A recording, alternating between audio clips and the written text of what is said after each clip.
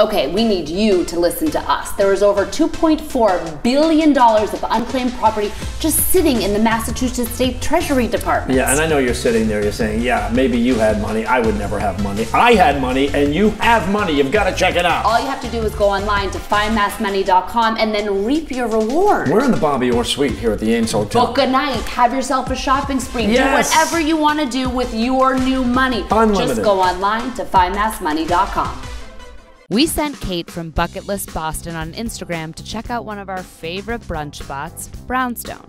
The blue brunch flag waving in the wind is hard to miss. It pulls foodies in at all times of day, as brunch is daily and all day at Brownstone. Well, the reason that I originally came in the first time was there's this big blue sign outside on a flag, and it says brunch. If that's not a trigger word for me, I don't know what is. My friends and I walked by and it pulled us right in.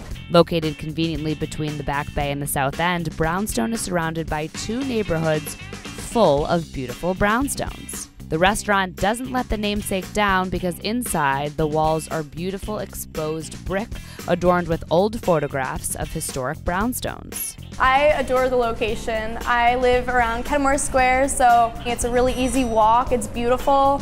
I get to go see brownstones on my way to Brownstone, which is pretty apropos. The food matches the ambiance, both of which are rustic, cozy, and unique. The blueberry pancakes are fluffy beyond compare. The berries ooze with each bite of cakey goodness. Forget the classic chicken and waffles. The FCCFT, fried chicken, crunchy French toast, bacon warm maple syrup is to die for. Both the chicken was crispy to perfection and the French toast complemented the savory chicken perfectly. The aglio olio was superb. Not only was the plating itself spectacular, so too were the exploding flavors of warm butter, basil, and an oozing egg sunny side up. The most unusual dish came in the form of a duck and sweet potato hash, and it was divine. The flavors of sweet potatoes, roasted duck, chicharrones combined in a kind of holy trinity that just sings in your mouth. It's perfect for any time of day. A masterpiece like this is the confluence of all delicious foods. My favorite dish was the duck and sweet potato hash. It combined nearly all of my favorite foods. I love duck, I love sweet potato, and eggs is just a classic breakfast dish. And it just pulled together in a really great combination of flavors. If you are a brunch bewitched foodie looking for a homey, comfort food-filled dining experience, consider Brownstone your mecca.